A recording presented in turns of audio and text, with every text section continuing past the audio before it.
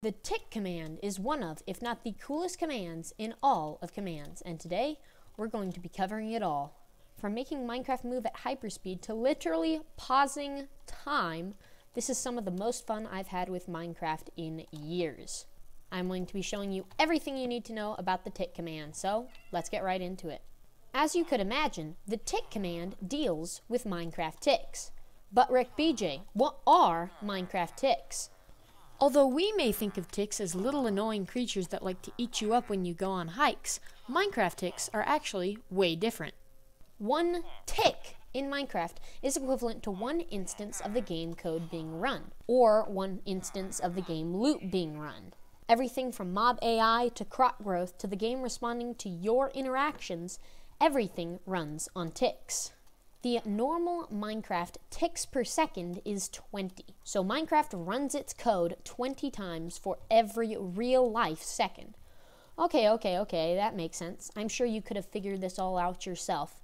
Let's get into the tick command. If we run /tick in our chat, we're met with 6 different options: freeze, query, rate, sprint, step, and unfreeze. Let's start with query because it's the simplest one. As you can see, if we run /tick query, it will calculate the current ticks per second as well as a bunch of other mumbo jumbo and put it into chat. Look at that.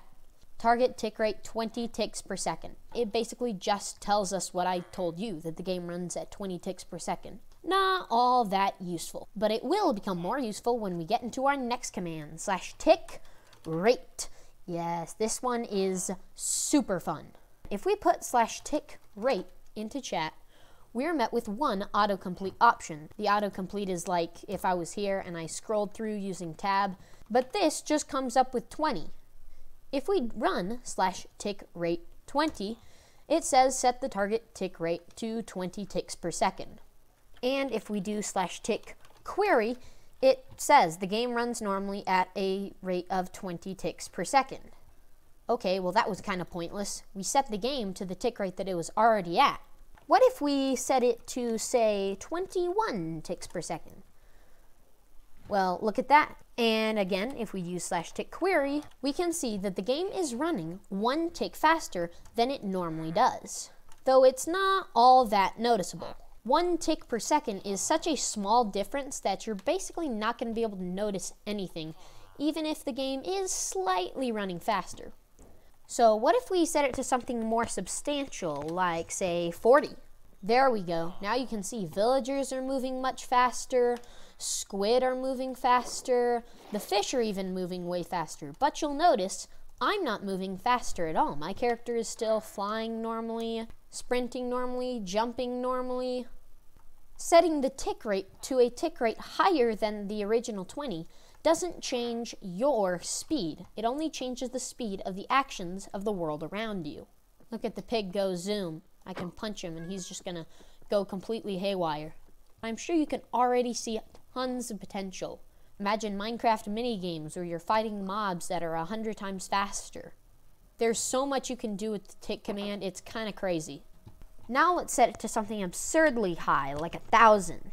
There we go, that villager just zoomed past. But what you may notice is that the game is definitely not running at 50 times faster than it normally is. If we do /tick query, it says the target tick rate is 1,000 ticks per second, but that's only the target tick rate, what it's trying to keep up with. And we can see it says the game is running but can't keep up with the target tick rate. After some rigorous testing, I found out that my game is running at approximately 50 ticks per second. And it does vary from time to time. Your results may vary. Alright, we've experimented with setting the tick rate to something super high, but what about if we set the tick rate to something lower than 20? Let's check that out. We just set the tick rate to 10 ticks per second. And as you can see, the mobs are moving way slower. Also, I'm moving way slower. Even though when we set the tick rate to something higher than 20, our character doesn't get affected at all, setting the tick rate to something lower than 20 does make an impact on us.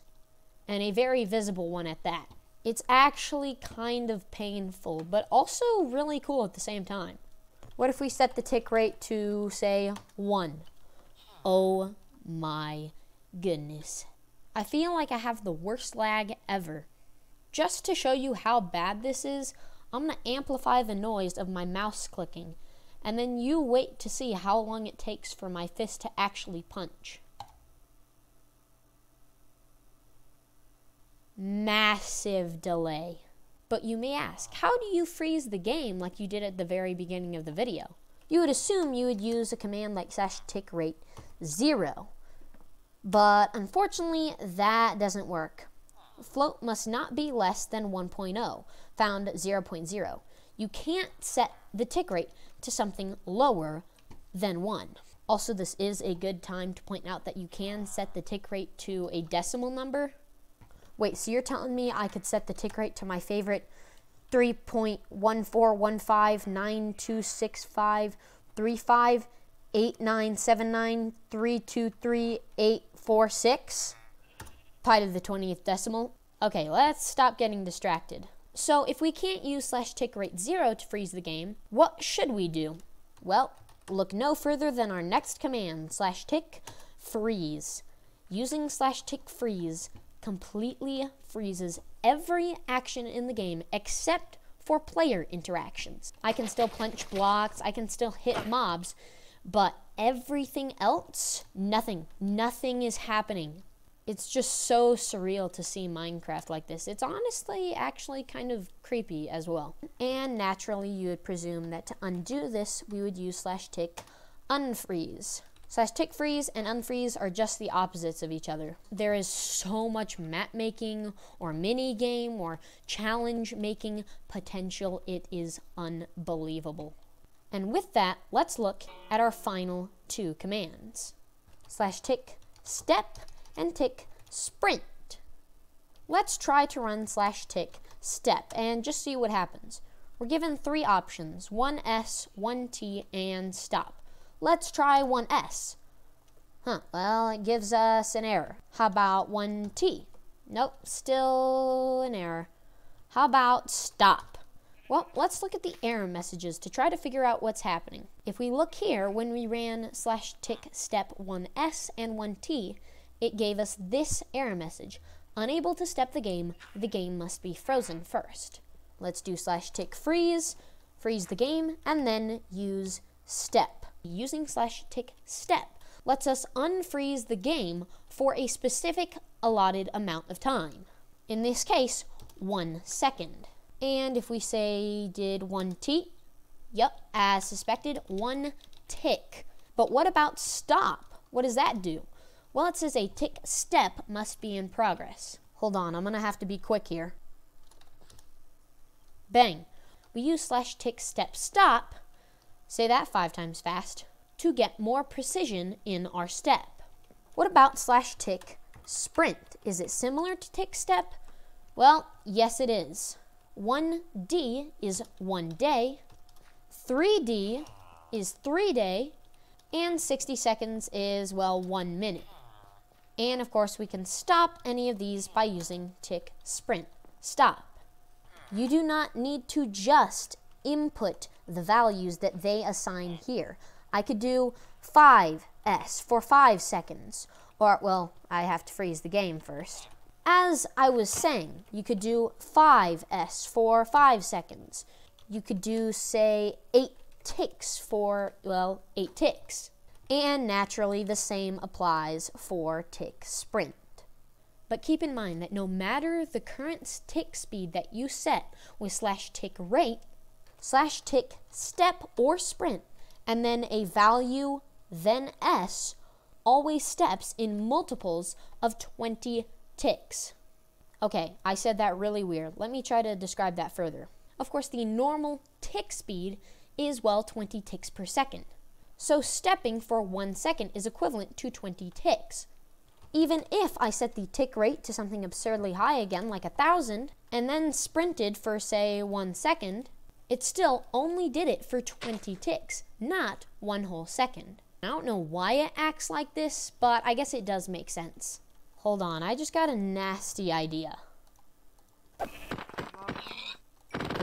1 second. Oh yes, look at that. The carnage. Alright, I'll end off the video while I fall in slow motion, and oh my goodness, I just realized you can like pose while you're in slow motion. Like, I look sick right now. Look like Superman.